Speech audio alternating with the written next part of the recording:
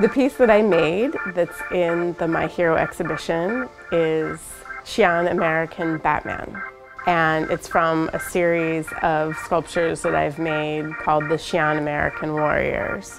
Those sculptures are a mashup of the terracotta warriors found in Xi'an, China, and American comic book and cartoon characters. The terracotta warriors were found in Xi'an, China in the early 1970s, and they are thousands of life-size sculptures that are Chinese warriors built thousands of years ago. They were uncovered by a farmer in Xi'an and have been built out to be really an icon in tourism for China. I had asked the agent that I work with that works with the painters if she knew any of the souvenir makers in Xi'an, and it turned out that she did. And I then talked with them about the possibility of creating a new series.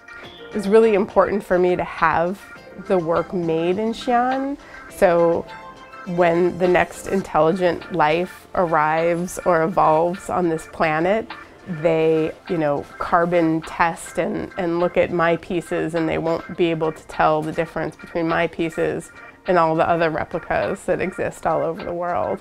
The impetus of the whole project was a spoof, and it could come around and potentially really be seen as something that's, legitimately history.